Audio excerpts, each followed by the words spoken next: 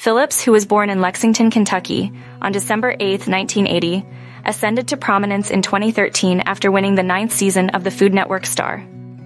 She debuted her own culinary program, Southern at Heart, on the Food Network channel in the same year. Her culinary prominence was further enhanced by the multi-season program.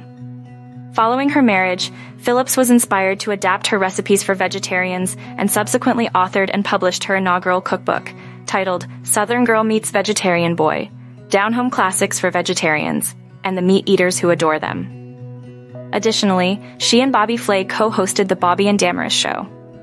Throughout her extensive professional trajectory, she made appearances on a multitude of cooking and talk programs. She has frequently discussed on these platforms her methodology for favoring food, achieving meal balance, and appreciating healthier palates. Damaris Phillips's journey to lose weight. Keeping a balanced diet can present a formidable challenge for chefs, given the allure of preparation and the constant presence of delectable meals. Although Damaris Phillips encountered this obstacle, similar to numerous chefs, she overcame it and substantially reduced her body mass as she advanced in her gastronomic vocation.